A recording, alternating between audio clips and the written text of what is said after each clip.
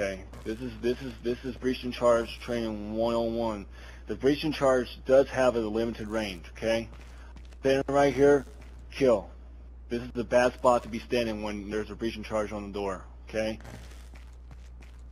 the best place to be standing is in a radius like this around the corner, and about if you use the cracks in the walls, you can actually mark yourself how far you should be from the door. If someone was to blow that, you'll be more or less likely to do that, and also you also have an angle if they decide to multiple tangles decide to rush you, and you also have an option in this long hallway to backpedal.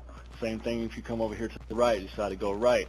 There's a crack in the wall right here, and it's on all maps. If you go right here, that's about the distance you need to be from a breach and charge, and this applies to all maps, boys. Every last one, including Vegas too. So what we're going to do now is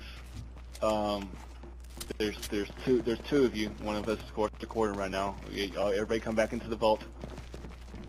Okay, and I want y'all to see this. Okay, I'm gonna go back there and one of you shoots a breach charge. I got it. Okay, you see how that didn't blow me? Yep. So basically, when you get that distance around that corner or any other corners of the doors, it's knowing your surroundings. Okay.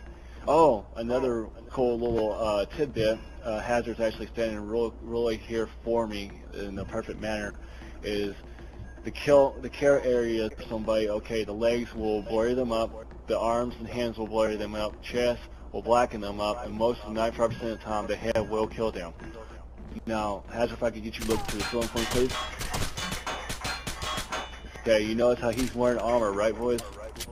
Basically, what we're looking at here, boys, is he's wearing armor, but there's weaknesses to armor. Okay, the weaknesses are going to be, of course, his neck, face, underarm areas, and below his belt line.